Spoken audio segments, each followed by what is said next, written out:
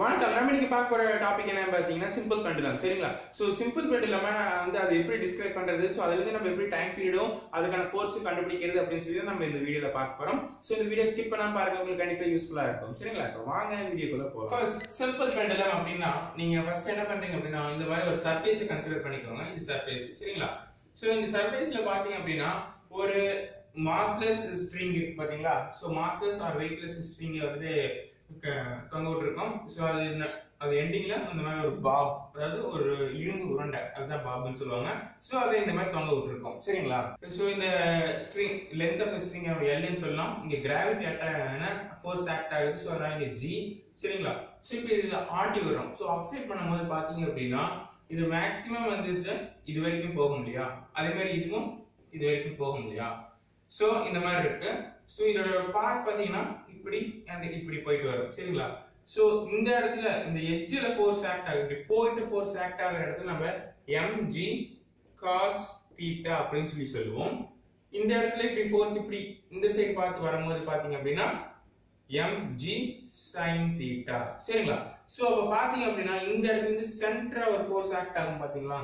So அந்த சென்டரா act ஆகிற force நம்ம mg சொல்லுவோம். சரிங்களா? இதுக்கு எந்த வித தீட்டாவும் இருக்காது. இந்த தீட்டா அப்படிங்கிறது எங்கன்னு பார்த்தீங்கன்னா இந்த இடத்துல ஆங்கிள் மேக் ஆகும். சரிங்களா? அதே மாதிரி இதுதான் வந்து இது போயிட்டு வரக்கூடிய பாத். சோ பாத் அப்படிங்கிறது டிஸ்பிளேஸ்மெண்ட். சோ டிஸ்பிளேஸ்மெண்ட் அப்படிங்கறதுனால நம்ம y அப்படின்னு சொல்லுவோம். சரிங்களா? சோ இந்த sin தீட்டாக்கு இந்த தீட்டா அப்படின்னா இப்ப cos தீட்டாக்கு என்ன தீட்டா, சென்டர்ல இருந்து எவ்வளவு தூரம் தள்ளி இருக்கு அதுதான் தீட்டா. ஓகேங்களா? சோ இதுதான் வந்துட்டு சிம்பிள் பெண்டுலமா டிஸ்கிரைப் பண்ண வேண்டிய விஷயம். சரிங்களா? இப்போ நம்ம அதுக்கான ஃபோர்ஸை கால்குலேட் பண்ணலாம். ஃபோர்ஸ் அப்படிங்கும்போது இந்த இடத்துல என்ன ஃபோர்ஸ் அப்படின்னா ரீஸ்டோரிங் ஃபோர்ஸ். ஏன் அப்படின்னா இப்படி போயிட்டு மறுபடியும் இப்படியே வருது இல்லையா, சோ அதனால ரீஸ்டோரிங் ஃபோர்ஸ். சோ நம்ம ரீஸ்டோரிங் ஃபோர்ஸ் நம்ம என்ன சொல்லுவோம் அப்படின்னா ஃபோர்ஸ்னா சொல்லுவோம்.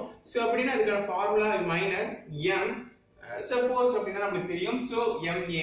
சோ அப்படி இருக்கும்போது இங்க வந்துட்டு மைனஸ், சோ ரிவர்ஸ் வரனால மைனஸ் போட்டோம். ma அப்படிங்கிறது ஆக்ஸலரேஷன். இங்க ஆக்ஸலரேஷன் வந்து mg sin θவா இருக்கு. சோ அதனால mg sin θ. ஓகேங்களா? இப்போ பாத்தீங்க அப்படின்னா sin θ. இப்போ எனக்கு θ இது எப்படி எழுதலாம் அப்படின்னு பாத்தீங்கன்னா mg ஓகேங்களா x by l. சோ இங்க எப்படி x by l வந்துச்சு, sin வரல அப்படின்னு பாத்தீங்க அப்படின்னா sin அப்படிங்கிறது sin θ அப்படிங்கிறது என்னன்னு பாத்தீங்கன்னா arc by length. சரிங்களா? சோ arc அப்படிங்கிறது இதுதான். So OP. ஓகேங்களா? So OP by L. சரிங்களா?